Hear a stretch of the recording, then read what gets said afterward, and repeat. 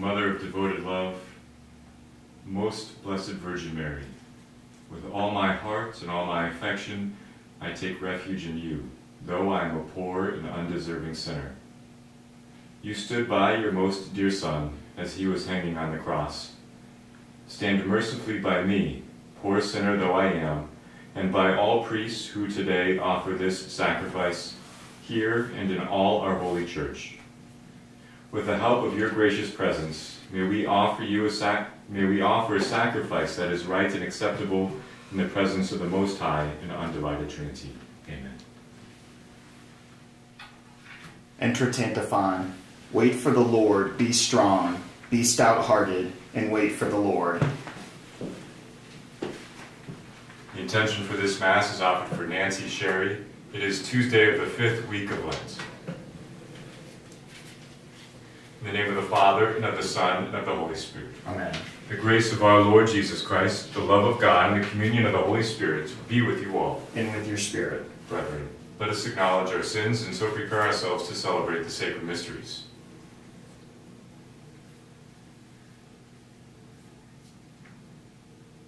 I confess to Almighty God and to you, my brothers and sisters, that I have greatly sinned in my thoughts and in my words, in what I have done and what I have failed to do, through my fault, through my most grievous fault. Therefore I ask the Blessed Mary, ever Virgin, all the angels and saints, and you, my brothers and sisters, to pray for me to the Lord our God. May Almighty God have mercy on us, forgive us our sins, and bring us to everlasting life. Amen. Lord, have mercy. Lord, have mercy. Christ, have mercy. Christ, have mercy. Lord, have mercy. Lord, have mercy. Let us pray. Grant us, we pray, O Lord, perseverance in obeying your will, that in our days the people dedicated to your service may grow in both merit and number. Through our Lord Jesus Christ, your Son, who lives and reigns with you in the unity of the Holy Spirit, one God, forever and ever. Amen.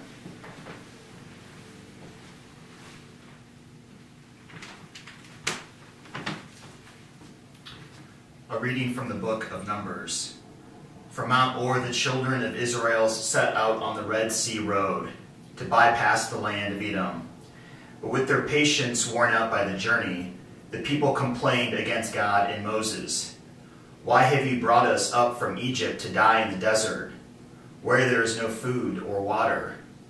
We are disgusted with this wretched food.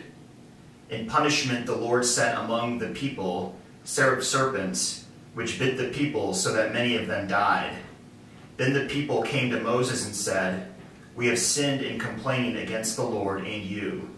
Pray the Lord to take the serpents away from us.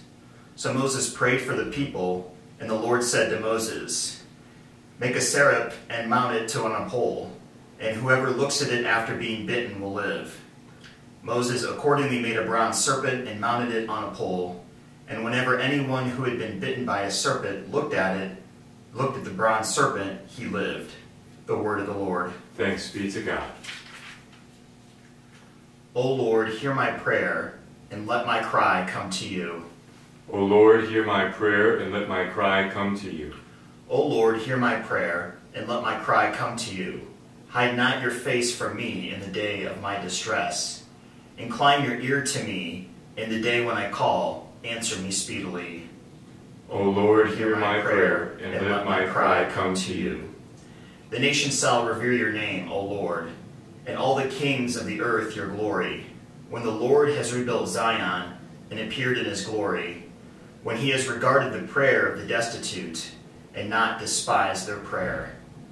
O Lord, hear my prayer, and let my cry come to you.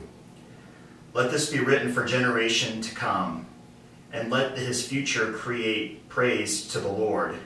The Lord looked down from his holy height. From heaven he beheld the earth, to hear the groaning of the prisoners, to release those doomed to die. O Lord, hear my prayer, and let my cry come to you.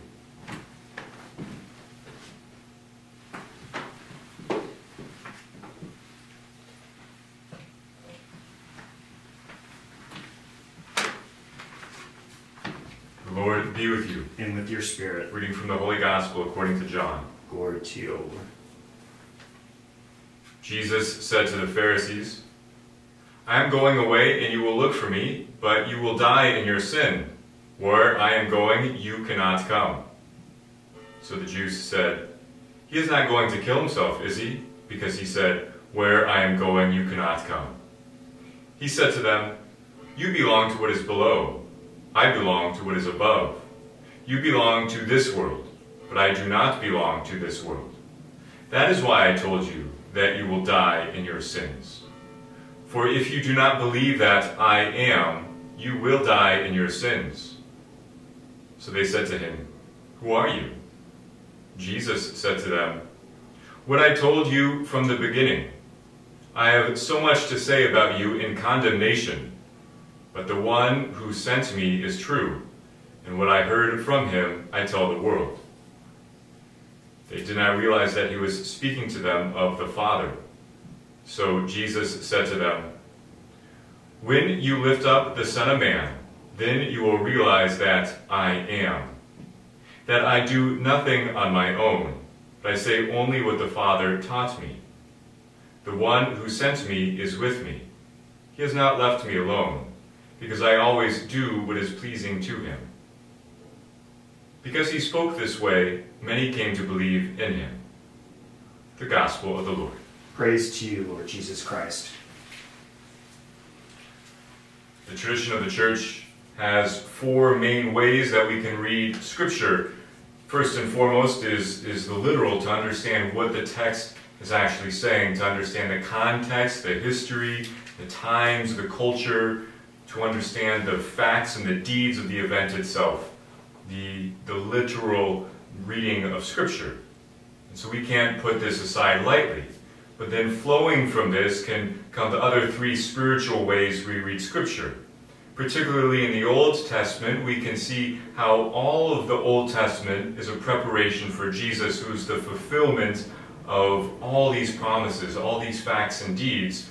So we have a clear parallel that the Church presents us today, of the serpent being lifted up, people gazing on the serpent and being healed. And Jesus identifying himself with this action. As he is being lifted up, as we gaze on him who we have pierced, we too can be healed. This is certainly true and beautiful, but we can lose sight of the grittiness of this reality. We can lose sight of the real horror of what this entails, of how the Lord afflicted his people because they were rebelling against him. The Lord sent these serpents as a punishment to wake them up because they were so focused on this world, on food, on their comfort. They forgot about their liberation. They forgot that they were children of God. And so this apparent affliction was actually their remedy. When they recognized their sin for what it is, they had the opportunity to be healed. But those who were only focused on this world died in their sins.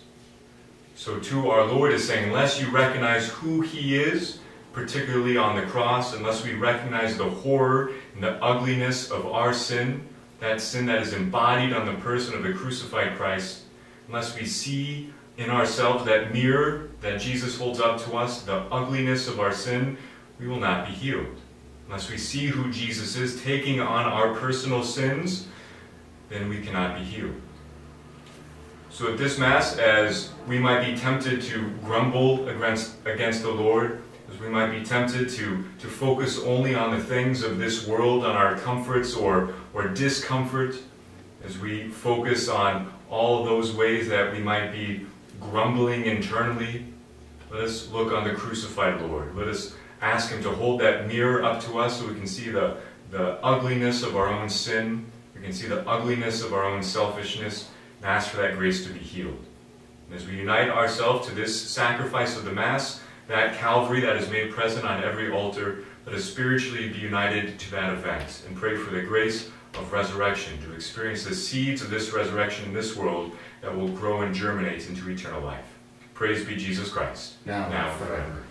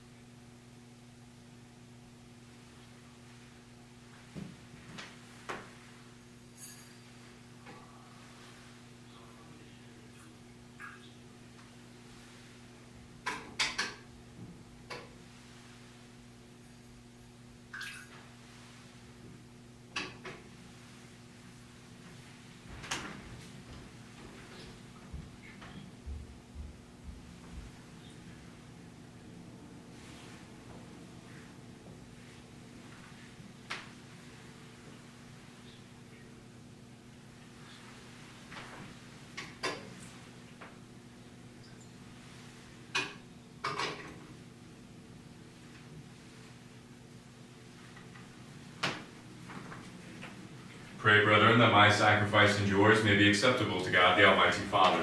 May the Lord accept the sacrifice at your hands, for the praise and glory of his name, for our good and the good of all of his holy church. We offer you, O Lord, the sacrifice of conciliation, that being moved to compassion, you may both pardon our offenses and direct our wavering hearts. Through Christ our Lord. Amen. The Lord be with you. And with your spirit. Lift up your hearts. We lift them up to the Lord. Let us give thanks to the Lord our God. It is right and just. It is truly right and just, our duty and our salvation, always and everywhere to give you thanks, Lord, Holy Father, Almighty and eternal God. For through the saving passion of your Son, the whole world has received a heart to confess the infinite power of your majesty. Since by the wondrous power of the cross, your judgment on the world is now revealed, and the authority of Christ crucified. And so, Lord, with all the angels and saints, we too give you thanks. As an exaltation we acclaim. Holy, holy, holy, Lord God of hosts, heaven and earth are full of your glory. Hosanna in the highest. Blessed is he who comes in the name of the Lord. Hosanna in the highest. To you, therefore, most merciful Father, we make humble prayer and petition, through Jesus Christ, your Son, our Lord, that you accept and bless these gifts, these offerings, these holy and unblemished sacrifices, which we offer you firstly for your holy Catholic Church. Be pleased to grant her peace, to guard, unite, and govern her throughout the whole world, together with your servant, Francis our Pope, and Michael our Bishop, and all those who, holding to the truth, hand on the Catholic and Apostolic faith. Remember, Lord, your servants, and all gathered here, whose faith and devotion are known to you. For them we offer you this sacrifice of praise, what they offered for themselves and all who are dear to them, for the redemption of their souls, in hope of health and well-being, and paying their homage to you, the eternal God, living and true. In communion with those whose memory we venerate, especially the glorious ever Virgin Mary, Mother of our God and Lord Jesus Christ, and blessed Joseph, her spouse, your blessed apostles and martyrs, Peter and Paul, Andrew, and all your saints. We ask that, through their merits and prayers in all things, we may be defended by your protecting help. Therefore, Lord, we pray, graciously accept this oblation of our service, that of your whole family. Order our days in your peace, and command that we be delivered from eternal damnation, and counted among the flock of those you have chosen, through Christ your Lord. Amen. Be pleased, O God, we pray, to bless, acknowledge, and approve this offering in every respect. Make it spiritual and acceptable, so that it may become for us the body and blood of your most beloved Son, our Lord Jesus Christ. On the day before he was to suffer, he took bread in his holy and venerable hands. With eyes raised to heaven, to you, O God, as Almighty Father, giving you thanks, he said the blessing, broke the bread, and gave it to his disciples, saying, "Take this, all of you, and eat of it. For this is my body, which will be given up for you."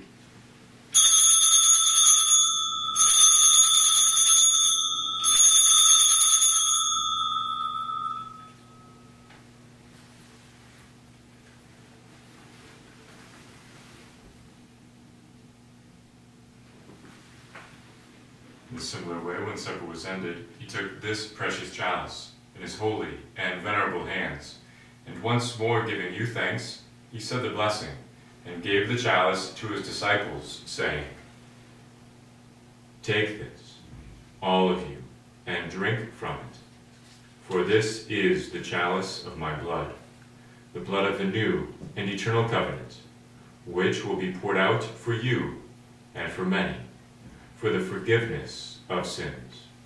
Do this in memory of me."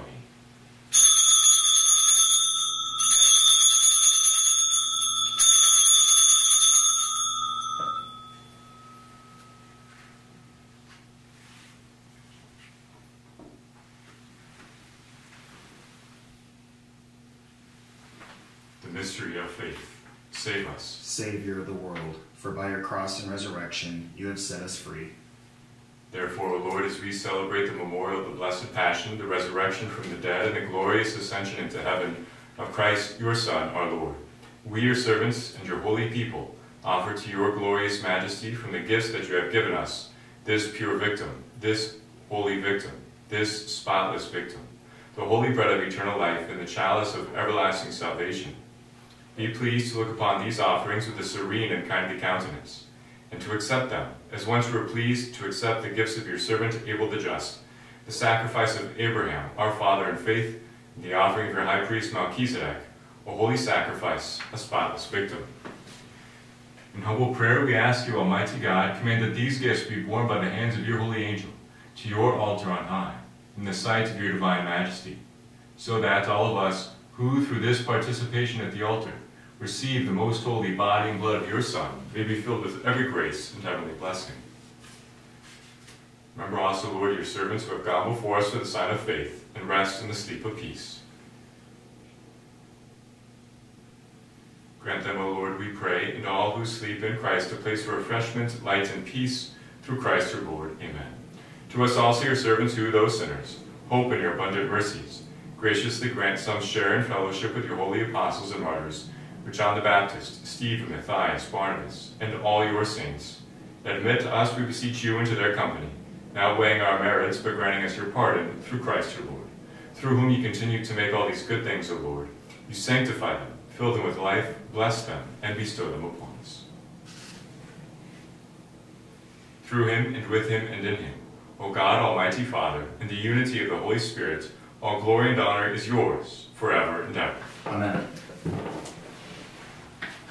The Savior's command, informed by divine teaching, we dare to say, Our Father, who art in heaven, hallowed be thy name. Thy kingdom come, thy will be done, on earth as it is in heaven. Give us this day our daily bread, and forgive us our trespasses, as we forgive those who trespass against us.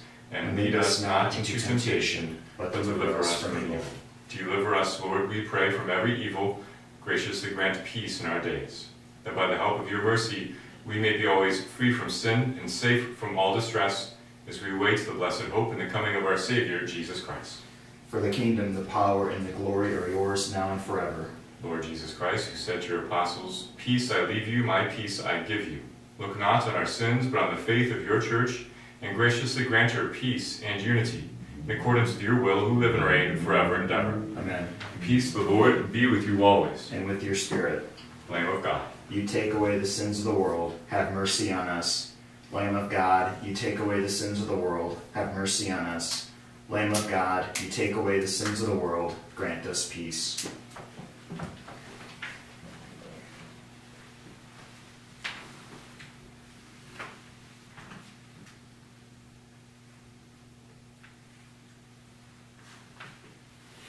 Behold the Lamb of God. Behold him who takes away the sins of the world. Blessed are those who are called to the supper of the Lamb. Lord, I am not worthy that you should enter under my roof, but only say the word, and my soul shall be healed.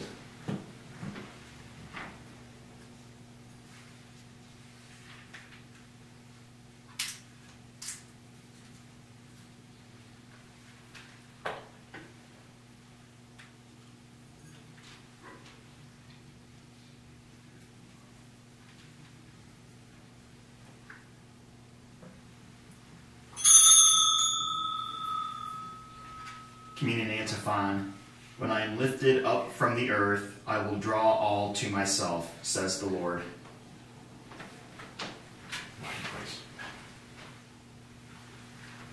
My Lord Jesus, I believe that you are present in the most holy sacrament.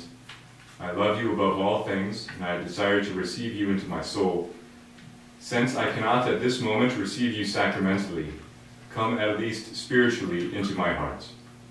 I embrace you as if you were already there, and unite myself wholly to you.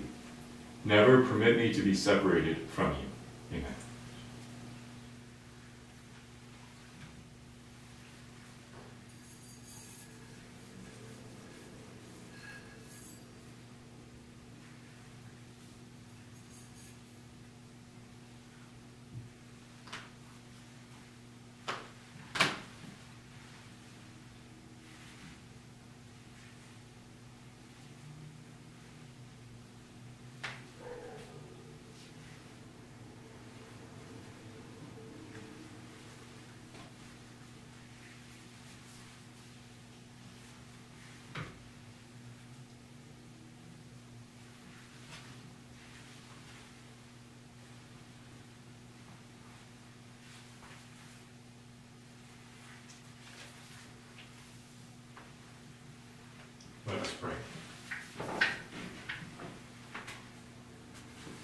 Grant, we pray, Almighty God, that ever seeking what is divine, we may always be worthy to approach these heavenly gifts through Christ our Lord. Amen.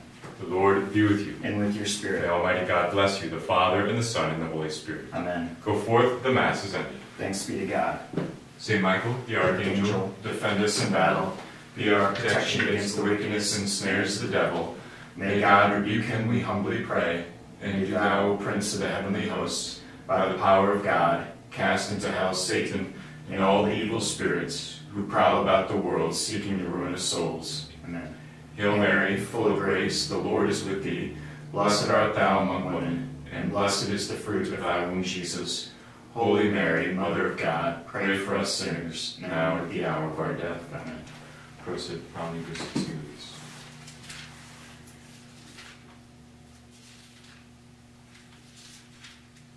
Prayer of Thanksgiving. Most sweet Lord Jesus, pierce my inmost heart with the most dear and most bracing wound of your love. Pierce it with true, serene, apostolic, and most holy charity, that my soul may ever yearn and melt with love for you and the desire to possess you. May my soul be drawn toward you and overwhelmed with the hope of entering your courts. May it long to be dissolved and to be with you. Grant that my soul may hunger for you, the bread of angels and the food of holy souls, our supersubstantial bread, having in itself every sweetness and good taste, having the delightfulness of all that charms my heart. May my heart always long for you and find its nourishment in you, on whom the angels long to gaze, and may my inmost heart be filled with the sweetness of your savor. May my heart thirst for you, the fountain of life and of wisdom, and of knowledge and of eternal life, the torrent of pleasure and the richness of the house of God. May my heart always draw near to you, seek you, catch sight of you, be drawn to you, and arrive at your presence. May my heart think of you, speak of you, do all things that it does for the glory of your name, with humility and care and affection and delight, with eagerness and with deep feeling, and with perseverance to the end. Thus may you alone always be my hope, my confidence, my joy, my rest, my tranquility, my peace, all that charms me, my fragrance, my sweetness, my food, my nourishment, my refuge, my help, my wisdom, my portion, my possession, my treasure. In you may my mind and my heart be fixed and secure and rooted forever without any change. Amen.